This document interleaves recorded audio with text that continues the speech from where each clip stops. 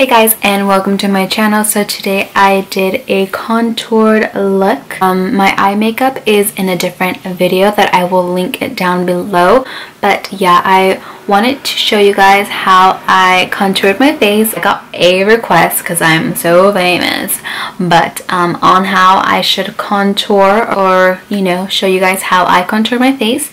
So yeah, if you're interested in how to get a nice contour, keep watching. Also, don't forget to like this video and subscribe for more and click the notification bell. And yeah, so keep watching. So first I'm going to be starting off with my Colourpop concealer, and it does oxidate a little bit. That's why, as you can tell, that the color is lighter on my skin, and then it just blends in because I think this is like the perfect shade for me.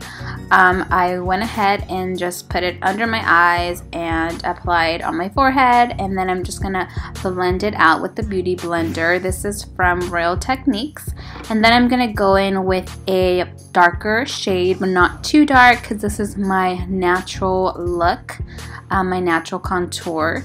So I just go ahead and put it on my nose, and then I have a smaller forehead, so I kind of just put it in my hairline and then blend it so that it looks contoured, since my forehead is like super small.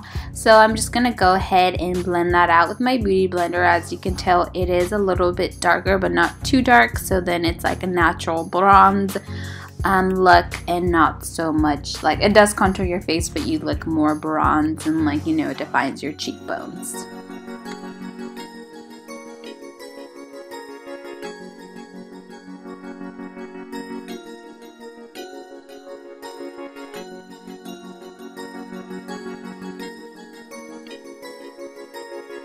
So this is the option if you want a more natural contour. I'm going to be doing a more defined contour now to show you just the difference.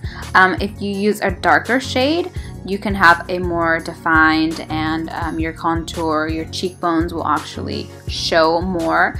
Then it just depends on like what you do, like how you do your makeup or what occasion. This is for when I wear a full face basically.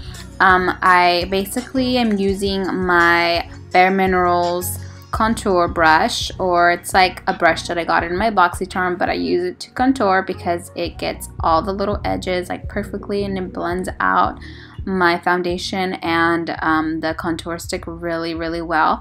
So basically I'm just doing the same thing. I'm outlining it on my cheeks, and then I'm gonna scrunch up the brush and contour my nose for a more like smaller brush. You can use other brushes of course, but this is just the method that I do. And then I'm going to be going over that with basically it's contour but in powder, or like a contour palette in powder. So then I'm just going to be going over that again. Of course, the lightest shades are going to go where I place my concealer, and then the darker shades are going to go in the same spot that I place the darker contour stick, or that color, like the brown, whatever color you want to call it.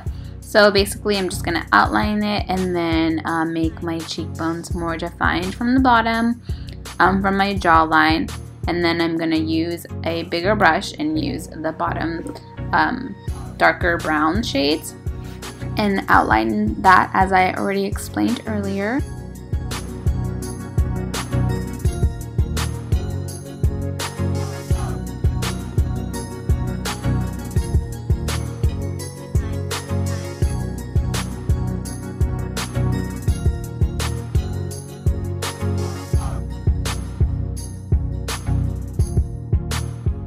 So to make sure that everything is set, I'm going to be using the Mercier powder, and basically I'm not going to bake, I'm just going to place this over my skin to set my whole face. And I did add a little bit more on my under eye just so that that part can look brighter. Then I'm going to use setting spray to finish off my look and apply a little bit of highlighter so that I can look glowy. And I love this highlighter, by the way. It's my go-to highlighter for everything now, in case you haven't noticed. But I just love the way that it is on your cheekbones, that it just sets on your cheekbones and it just makes you look like that you have a glow from within.